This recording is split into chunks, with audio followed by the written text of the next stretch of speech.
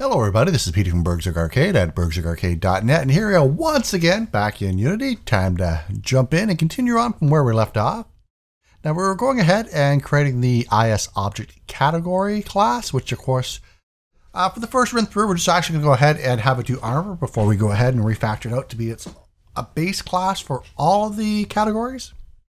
And I've actually had time to sleep since the last time we worked on this and think a little bit about it. And right now we're going ahead, we're calling its list view and the item view from it. As you can see down here in the armor, we've actually gone ahead and got the list view part done. And let's go ahead and take a look at that in game. So we're right here, and that's great and all, but I think I'm actually going to change it just a little bit. I want to have the layout control inside of this class itself. I'm actually going to call a GUI function in here instead of actually having it all done in here. And I just think it's going to be a little bit easier, and that way there, if we ever need to change it for one specific class, we can actually go ahead and just override the ISObject category and do it the way we want. So because of that, we'll come in and ISObject category.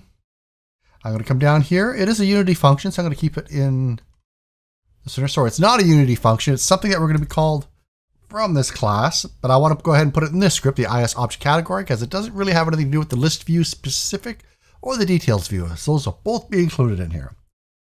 So we'll need to be public because we'll be calling from here. We're not going to return anything. And I am going to call it onGUI, but please do not get this confused with the standard onGUI function that comes with Unity. This actually gives us nothing. We actually have to call this. And what I'm going to do is come in here, and I'm thinking about this button size and that. We could just go ahead and pass those in as well. I think we will for now, but eventually I think I actually want to move those out to, I'm not sure actually. Do I want them out there or in here? Well, regardless, I do know that I wanted to call a different method here now. We're going to call dot onGUI. And for now, I think I will pass these in. The thing is, this is called multiple times. Well, I actually called every time the frame is going to be refreshed. So I don't want to call it though. We'll just go ahead. We'll just pass it in case anything changes. And oh, that's about the right here. It's not accepting anything. Wrong one. I was right the first time. So we got two parameters we're taking in.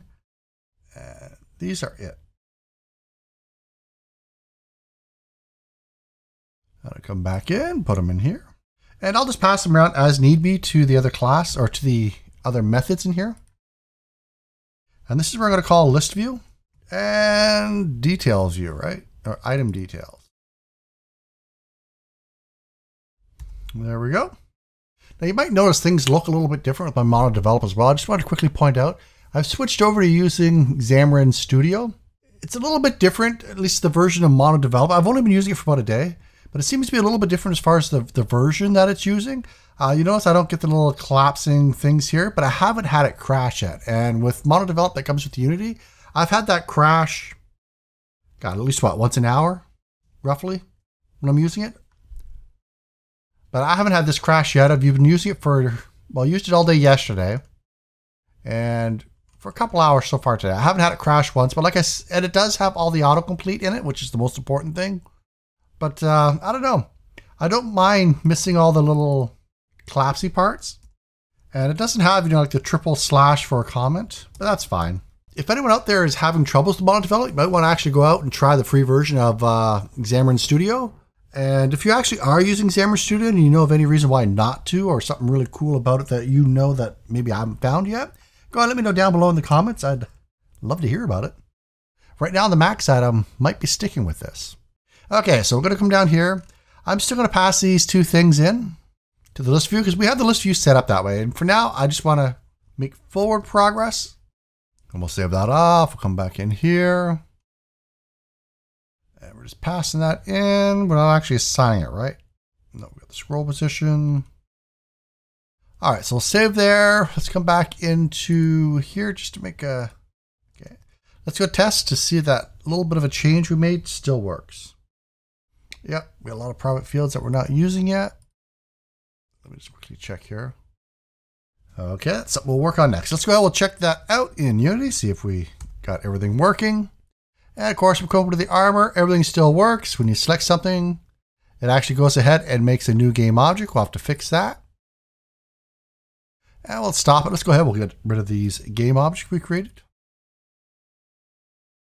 I'm going to save it. We'll come back into, I'm still going to call it Mono Develop, even though it is Xamarin Studio. But anyway, we'll come in and let's take a look at our list view. So we are going ahead, we're listing them, and then we're saying when we click on one, we're going to set our selected index to be that. Which is up here. We're setting up temp armor because right now we're just working with armor. Generics will be coming. We're going to create new armor equals true and show details. Let's come over to our category details. And right now we're not actually doing anything here. What do we do? End vertical, we begin the vertical. So we're expanding it out, expanding height, we're expanding width on both of these. That's the box background. This is the area inside. We're leaving a space down below. And display buttons. So let's go ahead and we'll take a look at the item details over here. And we've got a few things here. Scroll down. So right here is where we're going ahead. We're checking the state to see if we're actually going to go ahead and do anything with it.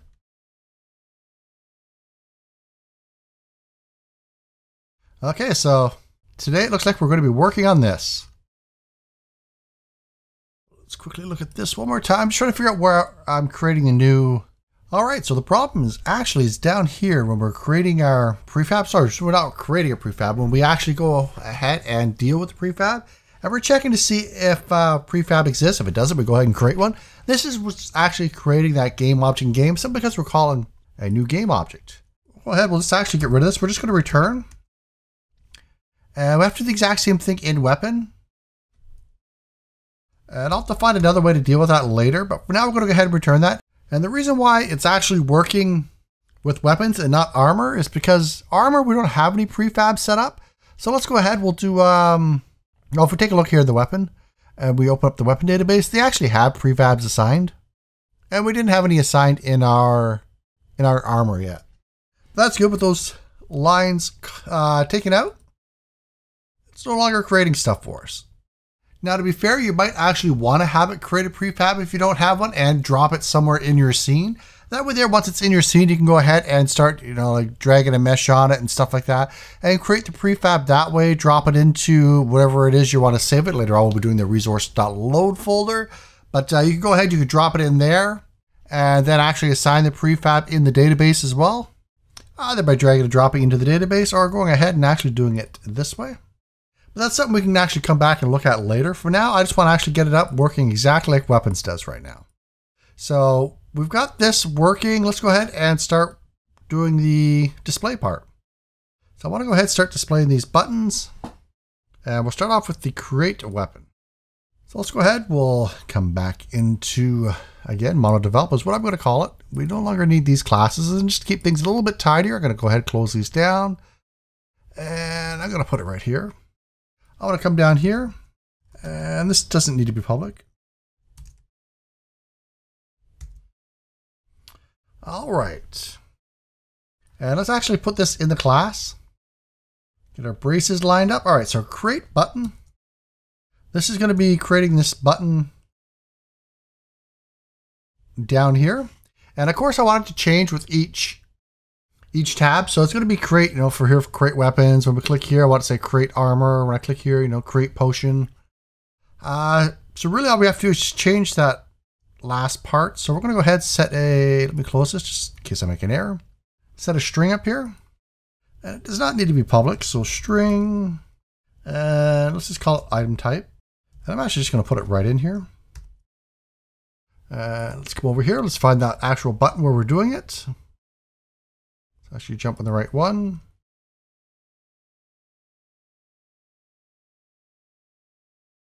Here we go, create weapon. Whoops, I just lost it.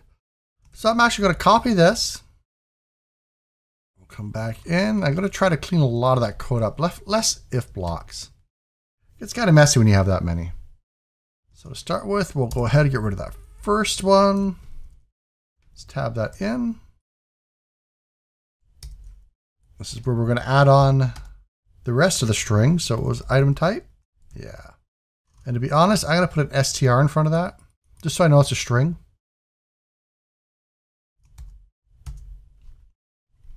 There we go. And since we're dealing with armor, temp armor is equal to new IS armor. And show it. Okay, we're going to have to change these. And again, these are something that I wanted to change around a bit. And I did, I believe, start last video. So yeah, we have show details and create new armor. Show details. And I already forget. Create new armor. All right. I do still want to have the display buttons down here. So we'll go ahead, add that here. And depending on what button we want to display, so we'll go ahead, open this up, and we'll say if. So if show details, we're going to show one set of buttons, else we're going to show a different set of buttons. And the way Mono Develop is spacing out is a little bit different than what I'm doing so far. I'm going to go with it for now. So create item button. And for the else, I'm just going to throw a debug in here for now. And I'll say show item details. I'll go ahead and save that off. I don't like how compact this is compared to the rest of the code. I like to keep it fairly uniform. I wonder if there's a way to change that up here. I don't mind if that's the way it starts when I'm first, we spelled something here. All right. I don't mind it if it's that way when we first start a project. I just don't like changing the spacing halfway through. So let's come in here, see if we have any. Nope, nothing. So let's go ahead and see if it switches. So we come into armor, we have the create armor button, click it, and this here, show item details, show it, and it's just going to keep saying that because we don't have one that goes back. Let's go ahead and create the buttons down here now for when we're actually showing the item. And actually those buttons look like, when we create, we have save and cancel. Ah, what's that? Double clicking does nothing. Get a control 4's position in a group with only 4 controls when doing repaint, aborting.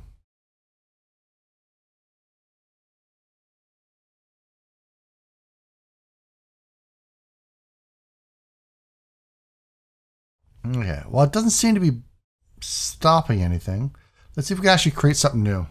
Let's make Tom's blade. 110. We'll go ahead, we'll give it an icon. Let's give it a nice circle or something. Quality, it's rare. Damage, I don't know, 4. Durability, let's give it 10. Whoop. 10 for 10. Equipment, yeah, hands. And that's something else we got to change, but we'll work on that later. Prefabs, we'll go ahead, we'll open this up. We have short sword. I'm going to hit save. And there's Tom's blade. So it is still saving. I think this is just a layout bug. We'll have to go ahead and take a look at it. It has to do with the repaint. And just to make sure, I know it's in there because I can actually see it when we're out here. But I just want to see. Where are you, Tom? Oh, down here. Okay, well, it's still working, so let's forget about it. Forget about it. Anyway, armor. We need the... now just... So it's right there. It's after here. And it really slows down, doesn't it? Save, cancel.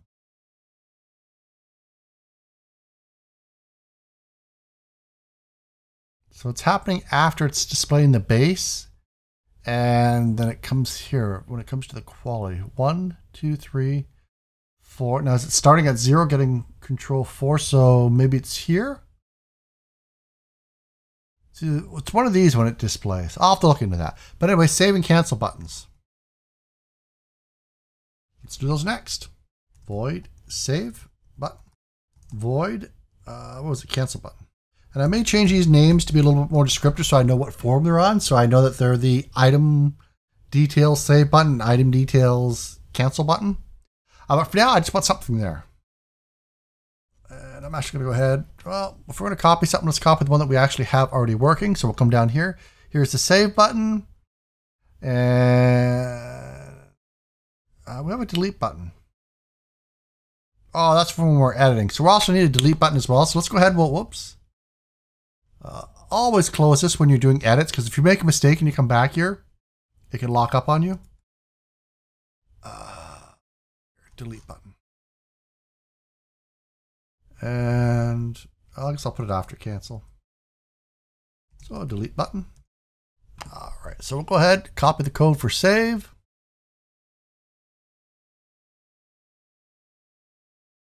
Which is right here. So we're going ahead setting the next control name to be save, and it looks like everything is in here. And to be honest, all we want is this part. We're running a little bit late on time, so I'm going to go ahead. We'll do the guts in the next video, but I do want to get something shown up there and the ability to jump back and forth between the windows. So let's go ahead. We'll just go ahead and put this in. Close. There you go. Ah, you had to jump up there, didn't you? Okay, and take both of these flags. I know I can combine this into one flag, and I think I am going to. But for now, like I said, let's just get everything working first. False. False. And I don't think I actually have to set the control or anything like that for the control name for the cancel button.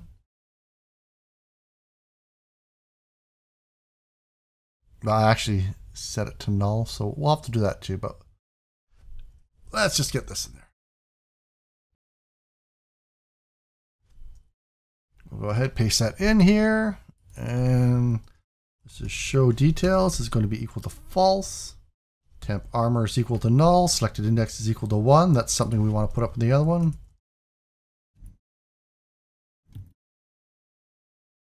And then temp armor is equal to null. And I just actually wanted the buttons to show up. Why am I filling all this out? And the state will be, well, that's the show details. Temp armor equals null, create. This is going to be false. I just like to make this null first. Then we're going to go ahead and set the focus to the save button. That just pops out of the window. And let's go ahead and see if this is all working. All right, hit the armor button. We have our create button. We click create and nothing happens. So let's go ahead and it is showing that. Create item button. And I need to put the actual buttons there. Now I don't have the bars set up so that they're nicely at the bottom. But again, we'll get there. We'll do the save button and the cancel button. I'm going to go ahead, take the debug out. We no longer need that. We'll go ahead, we'll save it. Jump back in, hit clear. Start the bad boy back up. It's not an executable, it's an editor. All right, click that, hit create. And there we go, we have save and exit. You hit either one, it's gonna bring you back. So we got the toggle buttons working, and unfortunately, and we did manage to fix the one part where it was creating objects in the hierarchy. And again, I'll have to address that a little bit later on. I've already written it down, but this one's already running a little bit long, so I'm gonna go ahead, we'll call this one done here. And in the next video, we'll go ahead and start displaying item details. Thanks for watching, everyone. I'll see you in the next video. Bye-bye. So if you like the video, go ahead and hit that subscribe button down below. It really does help me out here on YouTube. And go ahead and follow me on Twitter. I can be a pretty chatty guy over there when I'm not walking through a forest or being stalked by eagles and falcons, lions, tigers, and bears.